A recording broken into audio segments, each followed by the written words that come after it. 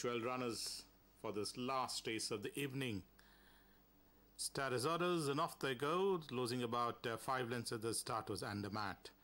And as they settle down to race, there's a rush for the early lead. The Tremendous on the far side now decides to take it up by about 1.25 lengths in front of Country Music. Fringe Benefit being joined on the outside by El Tycoon, Magnum Opus. Behind them will be Electricity, who is nicely positioned in that mid-pack. Don't Trust Anyone being joined on the outside by Oceanic Storm. Keeping company on the outside, making headway on the outside. Right behind there comes the next is Star of Thea. They have been followed by Miracle King. London comes next, and the mat is another 2 behind.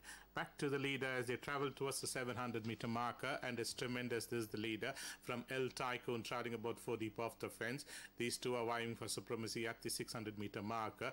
Country Music is the one which is angling for his run down the center. They have been followed by Fringe Benefit. Electricity is making a quick forward move. They have been followed by Star of Thea, being joined on the outside by Magnum Opus as they enter the final 300 meters.